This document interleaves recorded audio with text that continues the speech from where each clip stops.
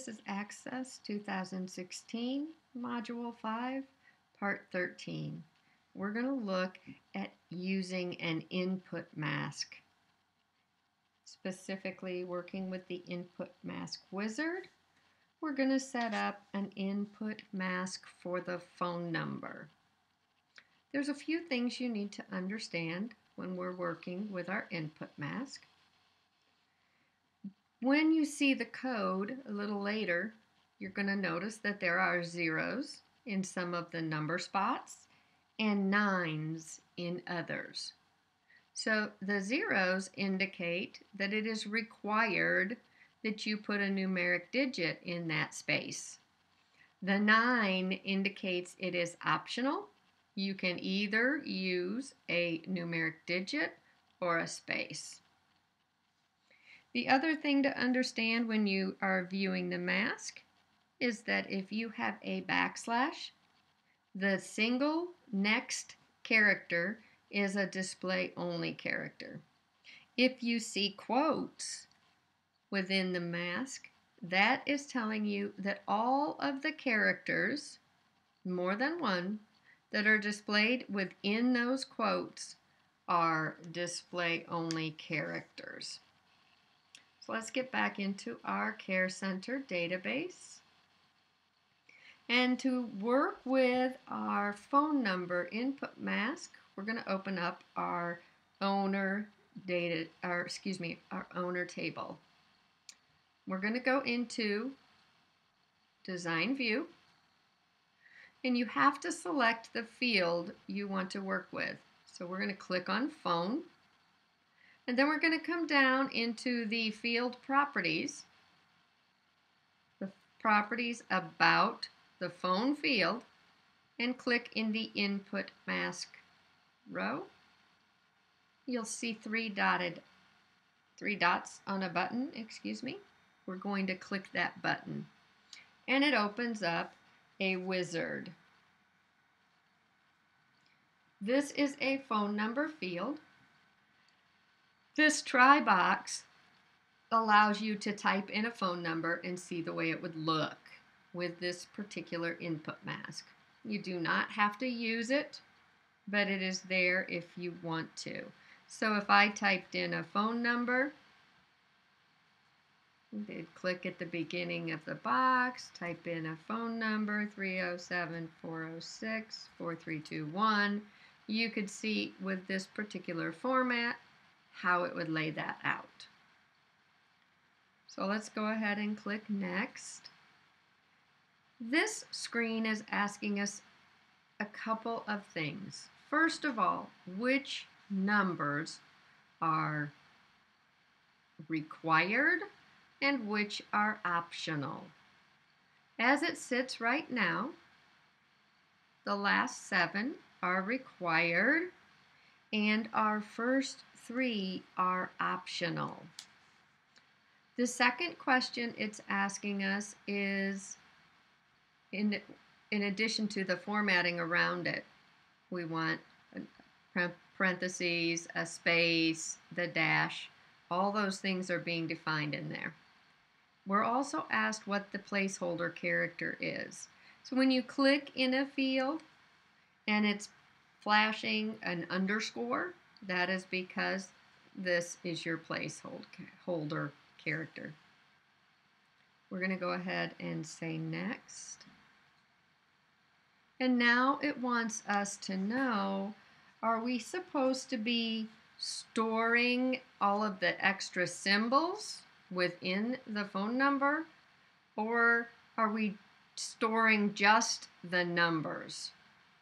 Most of the time you would want to just store the numbers, because if you had a lot of phone numbers in your table and you store the extra symbols, that means you are now storing 1, 2 parentheses, a space, and a dash. That's 4 extra spaces or 4 extra pieces of character for every single phone number. So usually we would store without. Go ahead and click Next, and then we're going to finish. So you can see the mask that it creates. The exclamation always starts it. We have a backslash, which tells us the single next character, which is an opening parentheses, is display only. The 9 tells us that the first 3 numbers are optional. We could type spaces. Then we have inside quotes, a closing parentheses, and a space. Those would both be display characters. The first 3 numbers are required. Then we have a backslash telling us again that this is display only, and the last 4 digits are required. Here at the end, these are telling us whether we're storing the values or not, as well as the placeholder character. So in a few minutes, we're going to edit this mask, but let's see what it looks like first. So we're going to go ahead and click on View and Save. And you can see here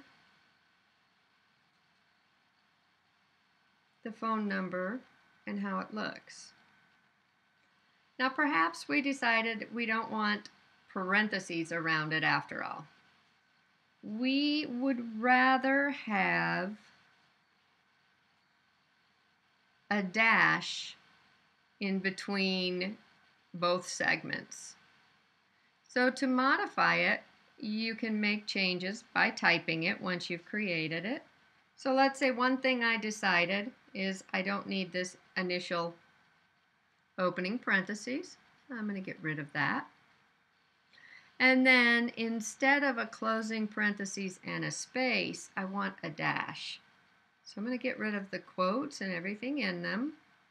And I'm going to put a backslash, which is above your enter key, and a dash.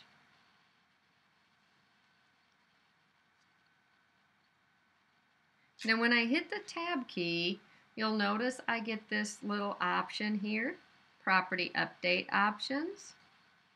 So I can tell it to update the input mask everywhere the phone is used. And it says, okay, it's used on another form. So you say yes. And now this new format would be visible on the form. Let's take a look at our new format. Say yes to save. And now you can see the new format. Another change you could possibly make, if you went back to Design View, is if you wanted to make all of the digits required, you could change those 3 from 9s to 0s, and they would all be required. So you want to be very careful when you're trying to do these input masks, especially on a simulated exam, that you read the instructions very carefully as you're going through the wizard to determine, are you supposed to change whether they're required or not? Are you supposed to change the placeholder character? Are you supposed to change whether or not you are storing those extra characters? If you're using a simulated exam, such as your SAM exam, you want to make sure that you answer the questions completely as you go through the wizard. It may not allow you to edit the format after it's completed. You may have to enter it while you're answering the wizard screens. That concludes working with our input mask, which allows us to make number fields look a little more readable.